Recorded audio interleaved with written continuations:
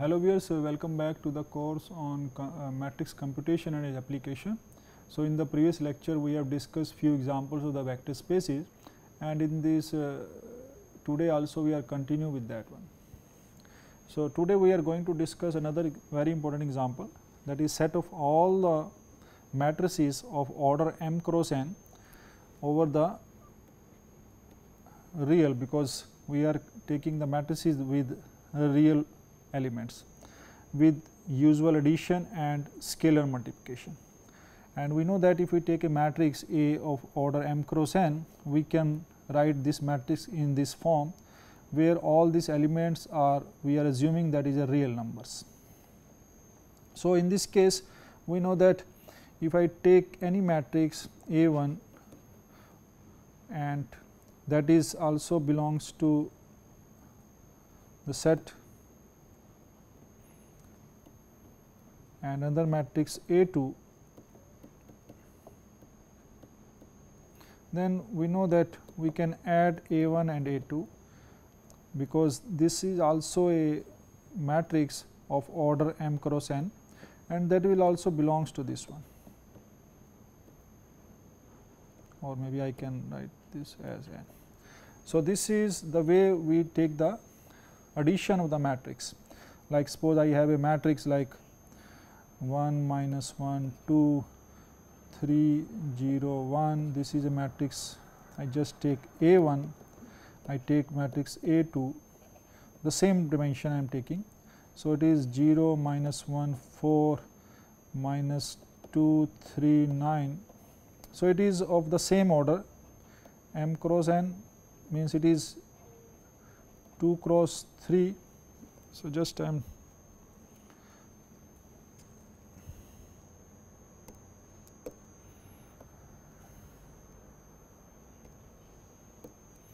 so, it is 2 cross 3 and 2 cross 3. So, in this case we have to take the same matrix of the same order 2 cross 3 and 2 cross 3, only then we can define this vector addition or the scalar multiplication. So, now just for the convenience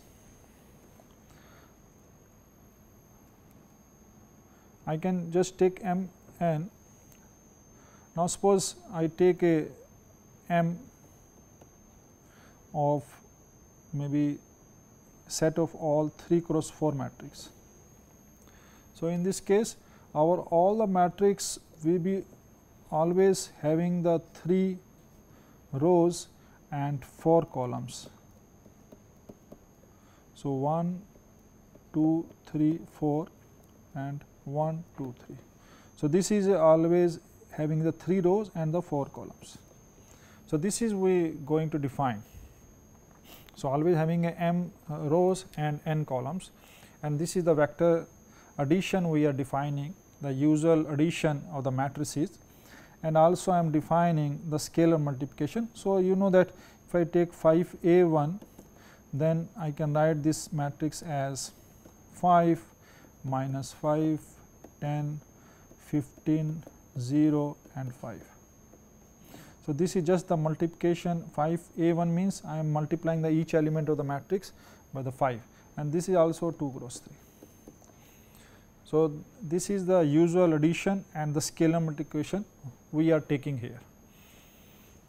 So, the claim is that is a vector space under usual matrix addition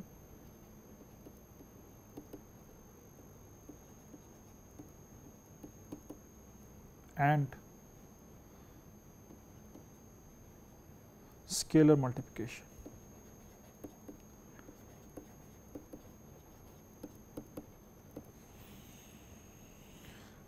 So, now after defining this addition and the scalar multiplication, we want to check whether it is a vector space or not. So, that is my claim. So, I just satisfy all the properties. Now, suppose I take the matrix M1, M2 and M3 and adding together, then from here I can very easily check that this is always equal to M1, M2 and M3. So, the associative property is well defined in the case of matrices. So, this is true for all M1, M2 belongs to M, that is I am defining M over the set of the matrix M cross N matrix. So, this is the three elements I have taken, and this is true for all. So, associative property is not the problem. You can also verify from here that A1 plus A2 and just I take A3, I can add on any matrix. The next one I have to define the additive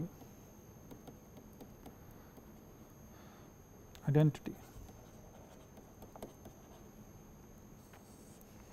So, additive identity means that I need a element, suppose I take a matrix M and I need an element E, some element E is there, or E plus M, then I should get my M back, and this should be true for all M belongs to M cross N.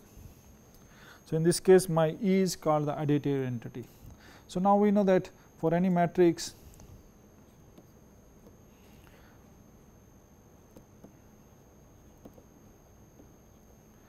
I can define E as matrix with all the elements 0, 0, 0, 0, 0, 0, 0. So, all the elements 0, 0 there, and this is of order M cross N. Now, from here we know that this is a matrix, 0 matrix of order M cross N, it belongs to M N, and also if I add any matrix, then I am going to get the same matrix with that one. So, this is called my additive identity in the case of set of all M cross N matrix. Third one is, now I will define additive inverse.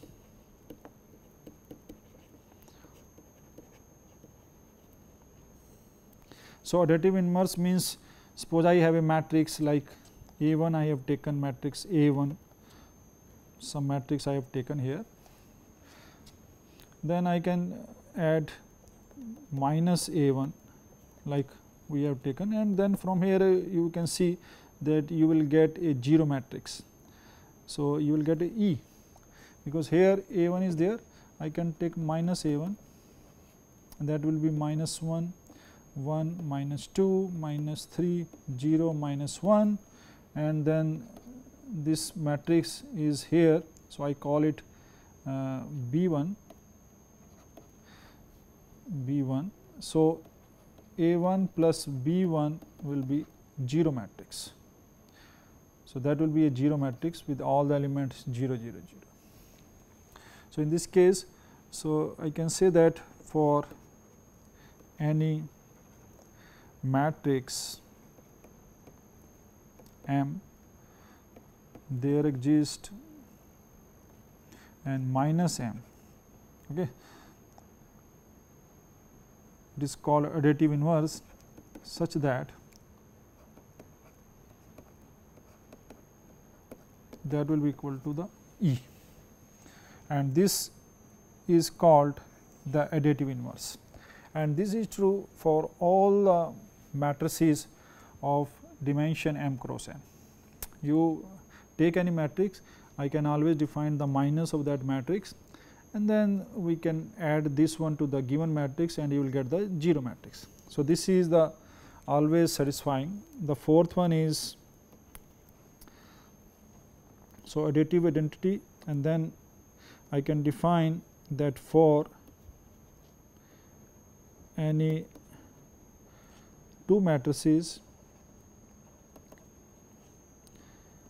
M1 plus M2 is equal to M2 plus M1, and this is true for all M1, M2 belongs to this one. So, it is a commutative. So, from here we can define that this is a commutative, and so the once it is the commutative is satisfied, then we can define the distributive property. So, the next one is fifth one. So, for any scalar alpha, if I take M1 plus M2 two matrices, then I can show that this is alpha M1 plus alpha M2, and that is true for all M1 M2 belongs to M and alpha belongs to the field. What is the field we have taken? That is a real number in this case. So, this one we can very easily verify with the properties of the matrix addition and the scalar multiplication. The fifth one. Then the sixth one is that how we can define alpha plus beta M1. So, this one also very easy to verify that this will be equal to this one, and for all M1 belongs to the set and alpha and beta belongs to field F. Seventh is the alpha beta M.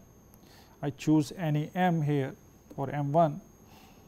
So, this can be written as beta alpha M1 or I can take alpha beta M1 like this one. So, this is true, also true for all.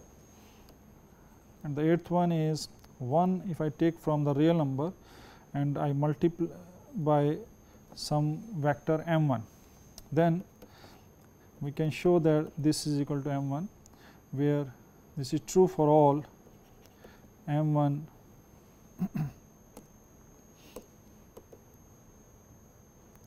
so it is true for all M1 belongs to the set M of order n,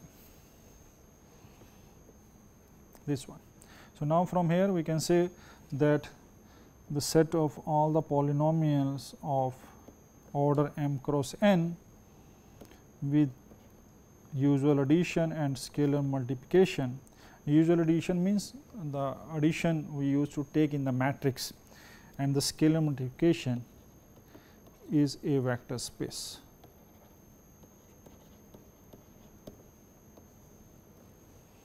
So, and the field I have taken over the real number.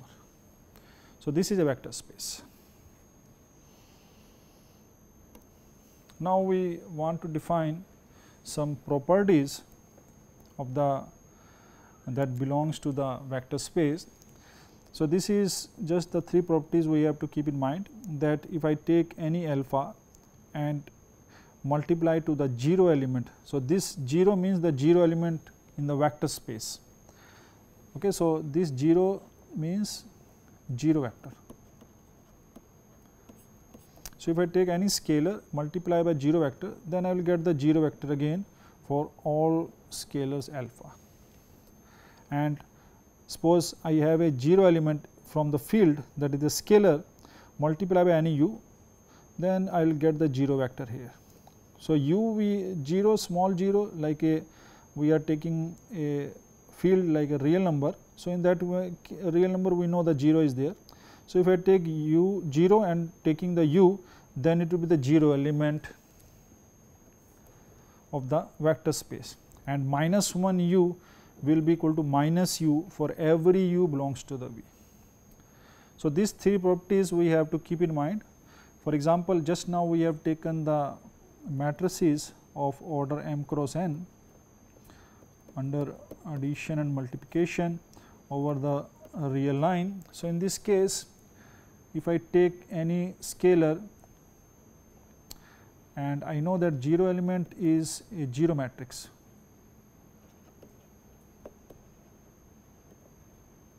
So, it is a 0 matrix. So, I know that 0 matrix is this one 0 0 0 0 all are 0. So, m cross n ये 0 matrix है. So, alpha, if I take any alpha into 0, then definitely I am taking alpha and then multiplying this matrix, and that will be again the 0 matrix. So, this is a true, always true in the case of vector spaces. So, this is the first property we can verify. The second one is, if I take the 0 element, so 0 belongs to the field R, and if I take any matrix from the Mn, then we know that 0 multiplied by the matrix, some matrix A, then I will multiply all the element with the 0, 0 into A11, 0 A1n, something like this. So, all the coefficient will be 0. So, this will become the 0 matrix. So, this is just, I just write 0, and this 0 is coming from the field, that is a scalar, and I am writing this vector because it is a 0 matrix. So, that is true for all elements. A belongs to the, where A belongs to M n. Okay. So, this is the second one, and the third one is -1 into A. Definitely I am going to multiply each element with the minus sign, minus A m1 minus A mn, and that is equal to minus A. So, this is also true for all elements. A belongs to this one, and this -1 is coming from the field, belongs to the my field. So, if this is there, then it is satisfying always. So, if it is vector space, then this is always true, because sometimes we need to define the inverse. So, this way we can define the inverse, or the 0 element we want to find out. So, this is the way we can find out the 0 element. So, these three properties are always there if we have a vector space. Now, so after doing this usual addition and scalar multiplication, I want to give you one example that is completely different from what we have done till now. So, let us take this example. Let I take the R plus set of all the positive real numbers. So, set of all the positive real numbers. Define the operations of addition and scalar multiplication as follow. So, this is my vector addition I am defining for all u and v belongs to R plus, and scalar multiplication I am defining alpha into u is equal to u raised to power alpha. See, here I am defining u plus v, that is a vector addition. So, that I am defining that is equal to u into v for R u and v belongs to R plus, and this one I am defining alpha u is equal to u alpha for all u belongs to R plus and a real scalar alpha. It means I am defining this one, this is a set of vectors defining over the whole real line with this addition and with this scalar multiplication, and I want to check that is a vector space or not. So, this one I want to define. R plus, you know that all the positive real numbers. So, let us try to find out. So, the first property we are defining, and this is well defined. So, no problem, because u plus v is equal to u into v, and it is well defined. U is coming from R plus, v is coming from R plus. So, definitely u into v, that is also coming from R plus. It cannot be 0 or negative. So, it is definitely, if you take any real number, positive real number, multiply two positive real number, that will definitely belongs to the real number, positive real number. So, this and alpha u is u alpha. So, now if I take any positive real number and taking the power, any power alpha, where alpha is any real number, then this is also belongs to R plus always. Okay, so this is we are taking this one and is well defined. So it is a well defined binary operation, addition and scalar multiplication. Now we want to check whether it is a vector space or not.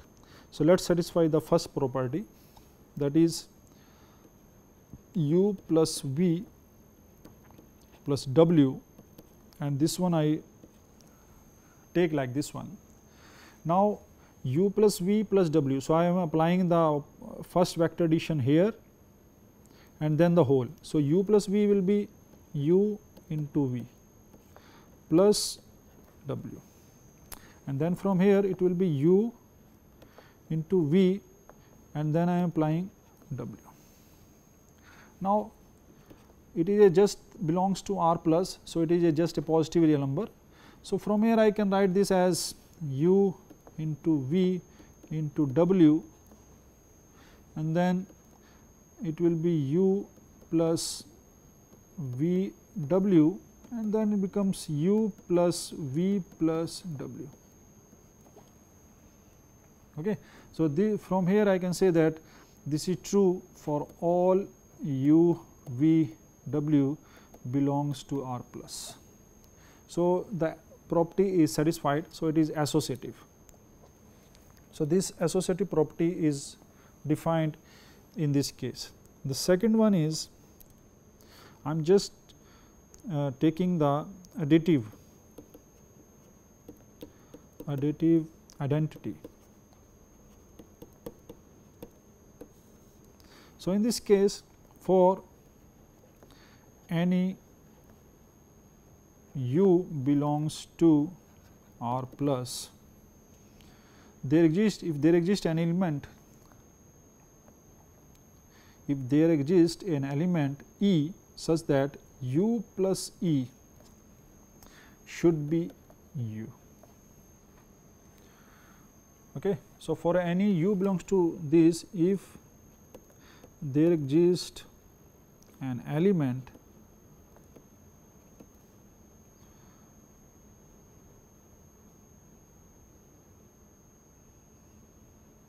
E such that this property is satisfying, then we call it E as a additive identity.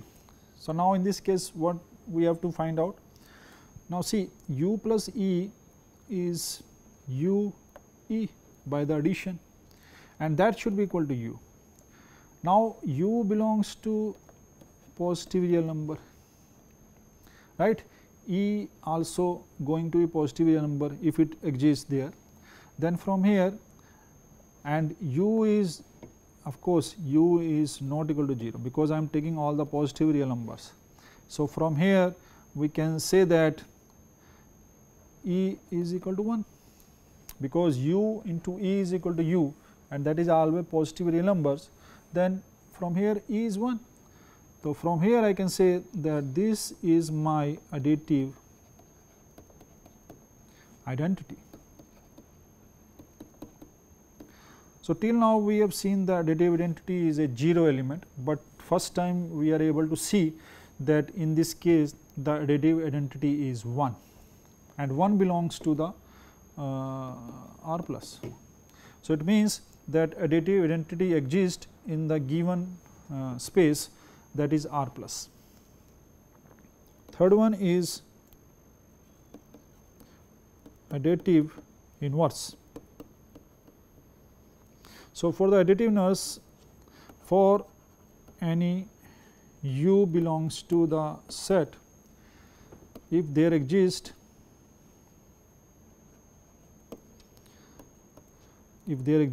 an element,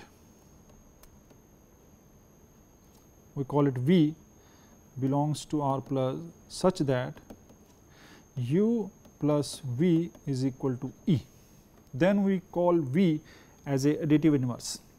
So now from here we know that u plus V and E is 1, and u plus V is u into V is equal to 1. So from here now you know that neither u nor v are 0 because it is r plus. So, from here I can take my v is 1 over u, and this is the additive inverse of u. So, for any u I can find the additive inverse 1 by u, and that also belongs to r plus, because if you take any positive number and take its inverse 1 by u, that also belongs to r plus. So, in this case this is my additive identity or additive inverse, sorry, in this case.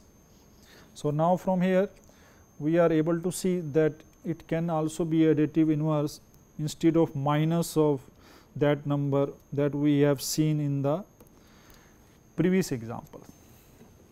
So, after doing this one, the fourth property is commutative.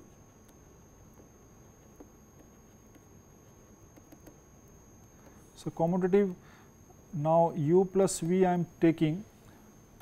So, this is equal to u into v, that is there, and this is a just multiplication of two positive real numbers.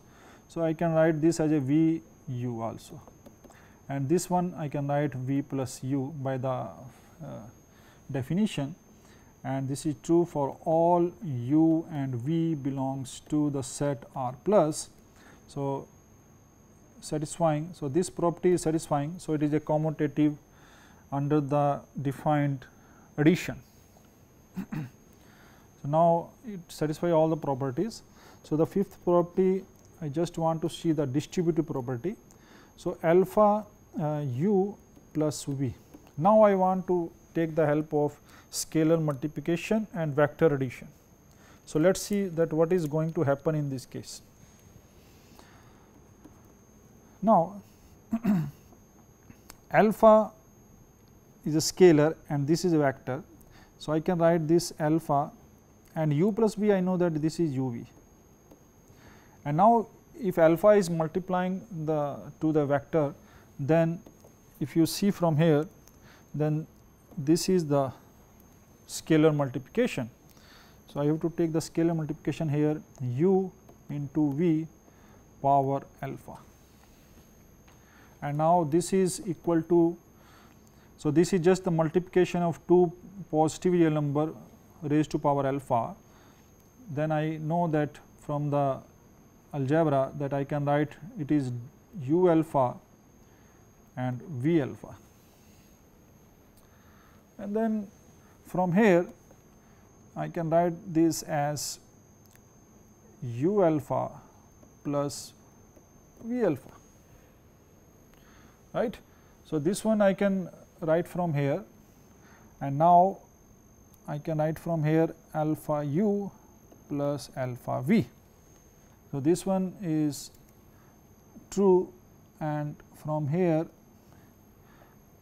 this is I got from here. So, this is from here I can say that